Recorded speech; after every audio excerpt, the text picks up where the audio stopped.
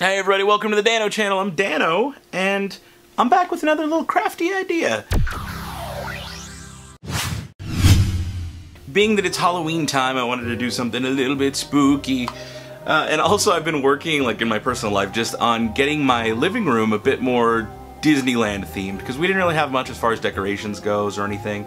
So me and my girlfriend decided, hey, let's do it Disneyland themed, it should be pretty fun.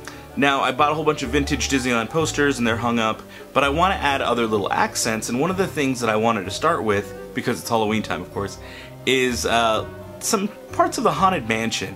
And one of my favorite parts of the Haunted Mansion is that little conservatory hallway area where there's all the, you know, the fancy purple wallpaper. There's all these pictures hanging on the wall, and I kind of wanted to recreate that, so I found a neat little way to make my own. See, look, there they are. Oh, they're so creepy. The way I made these was, I was actually at a craft store, Michael's. They're not a sponsor, but whatever, that's where I found them. You can probably find them at like any craft store or a small place.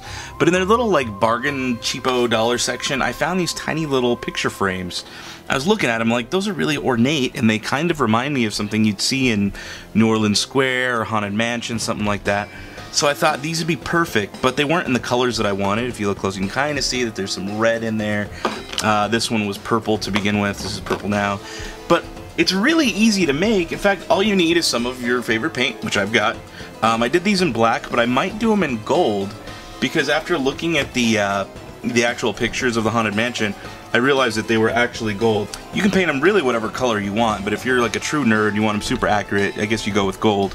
One of the things that I kind of have to tell you is if you paint them, definitely paint them black first, because that gold really shows up way better when it's been painted black first. This one I tried just painting gold originally, and it looked like garbage. It did not look good. So what can I say? I'm a foolish mortal. Either way, so here it is. It's black now, and I'm gonna go over it real quick in gold just so you guys can see how much better it looks that way. So I've got my gold paint already laid out. Again, this was white to begin with, but now I'm just gonna kind of give him a little bit of gold. Yeah, that black is definitely a big help, because it kind of lets all those little cracks and crevices shine and kind of stick out a bit more with that gold in the front. And that gold really pops when you do it that way. So definitely paint it black first. Don't try putting just the gold on there. It does not look nearly as, just not nearly as good. And the cool thing is when these are done, people who see them, you can put them on a shelf, you can hang them up on the wall. But people who see them be like, whoa, where'd you get those at Disneyland? Or you get those online, Disney store? And now you just tell them, you know what, I made these myself. And for those of you who aren't anywhere near the parks or can't get there often, this is a real easy, cheap way to do your own either Halloween decorations. They don't have to be Haunted Mansion, you can do them for Halloween. Alright, that looks pretty good. See, now I've got my 4 frames, I just need to put 4 pictures in there, and we'll be all set. Now guys, as far as finding your images, what I did is I just went to Google, I searched Haunted Mansion portraits. It's kind of hard, there's a lot of the stretching portraits, which is not what I'm doing this time around.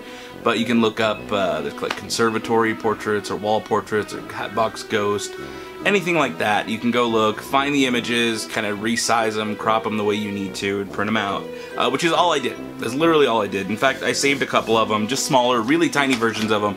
And you can find them on my website at dano.net, dan-o.net, where I've already taken, the time to do the work for you. All you have to do is download small ones and just print them out. Now, the ones that I saved are made for frames the same size as I've got, so you may need to tweak them, make them bigger, smaller, cut them out, I don't know, you do what you gotta do.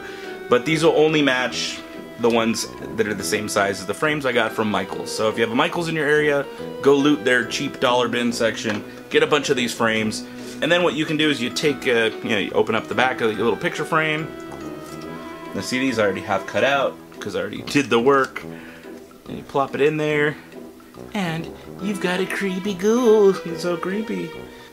But when they're all done, you can set them up. You can put them somewhere cool in your house. You can hang them on the walls. And they look pretty awesome. Now, unfortunately for me, these don't hang on the wall very well. But I have an answer to that problem. And that answer happens to be 3M strips. You can usually get a package of 12 of these things for about $3 or $4, maybe cheaper if you have a coupon or something.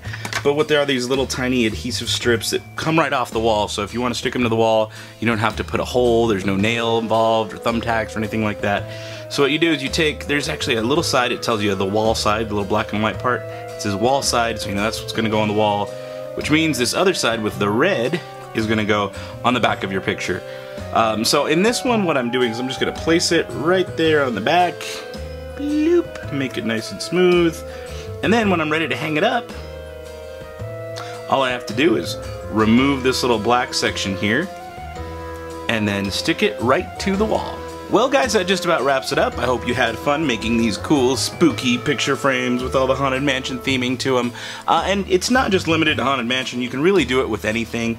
I like them because they're so ornate and it works with Halloween, but also I'm a big Disneyland fan, so why not have some cool little mansion trinkets in my home? I love seeing what you guys create, so be sure to find me on Twitter, Instagram, Facebook, all those cool places, and let me know how your creations came out. Be sure to thumbs up the video if you had a good time. If you're new around here, make sure you hit that subscribe button because I'm going to be coming up with a lot more cool, crafty ideas based on not only Disney, but other cool, nerdy things. So be sure to subscribe to the Dano channel. Thank you so much for watching. I will see you guys later.